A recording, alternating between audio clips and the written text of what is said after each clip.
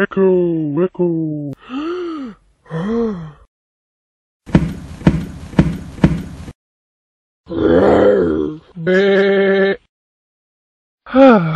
Echo.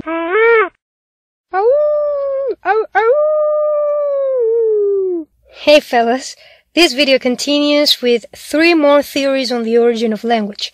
If you want to check the previous theories, go to the link at the end of this video. Evolutionist theory. Thousands of years after Charles Darwin created the theory of evolution of the human being and inspired linguists to focus the origin of language in the same basis as evolutionism, it was namely August Schleicher who developed this theory.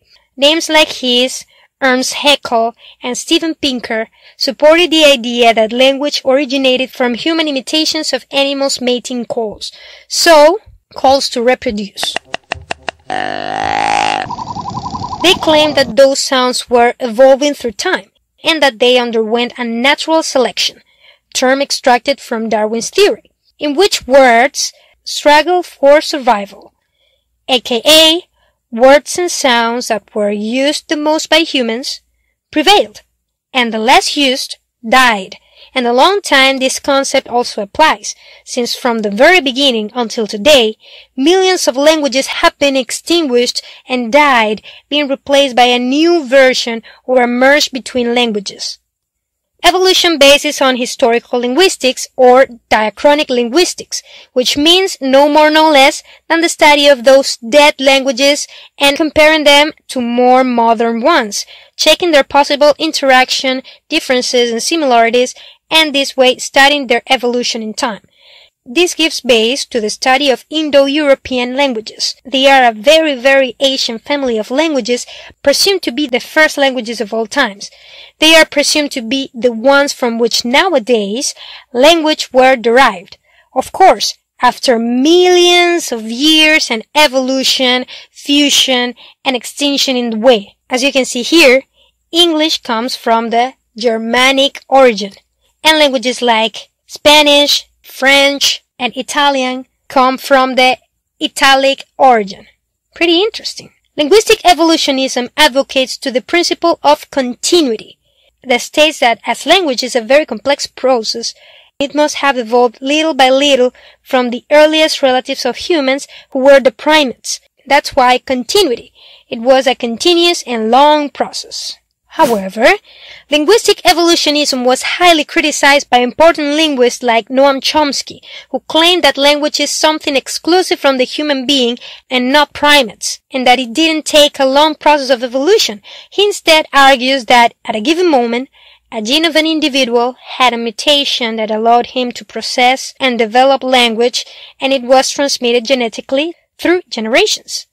Linguistic evolutionism was also criticized by the linguist Ferdinand de Saussure, who, on the other hand, questioned why to study the history of language and extinct languages that nobody uses anymore. It wasn't relevant for understanding how language works. Instead, he proposed to study a language from a synchronic basis, which means languages that exist now, studying how people use them now, since they still exist, how that language functions in our minds and then transforms into speech. Müller's speculative theories. Back in 1861, even before evolutionary linguistics, the historical linguist Max Müller, inspired by other authors, proposed a list of speculative theories on the origin of language. Theories with real fun names.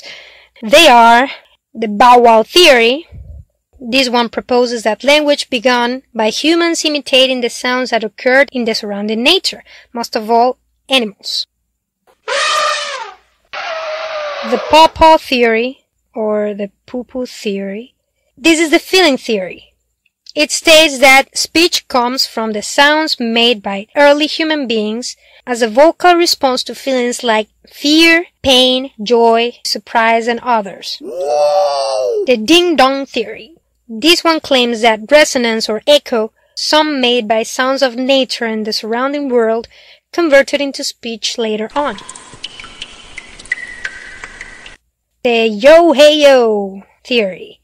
The idea that language comes from the sounds made by the early humans when making physical labor when they worked together. The Tata theory.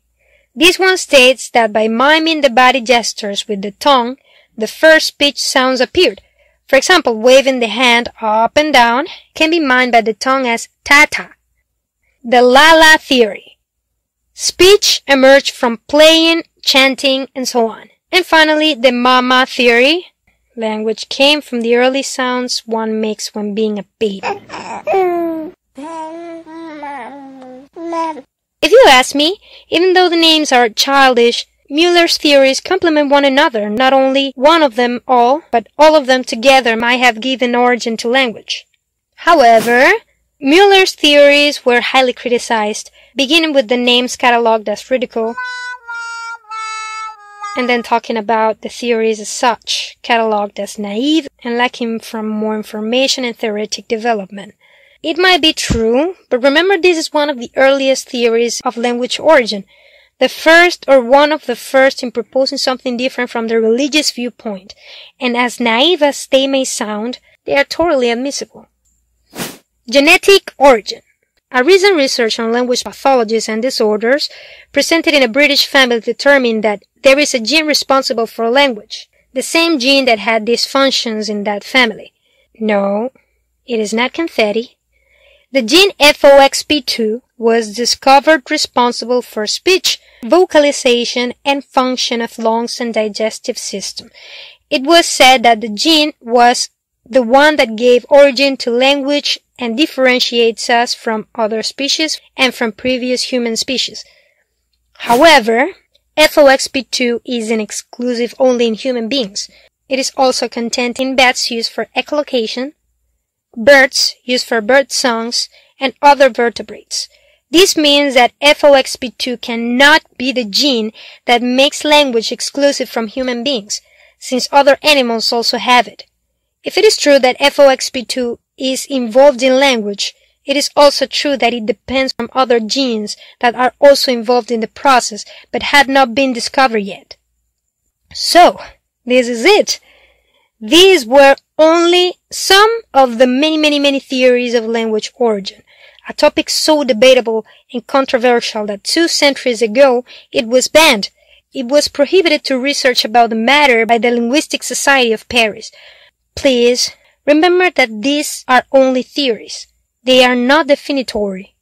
Simple English advice respects every opinion. Have an open mind about the possibility of any of these theories. That was it for today, guys. Please remember to subscribe to the channel and check our other videos. Take care!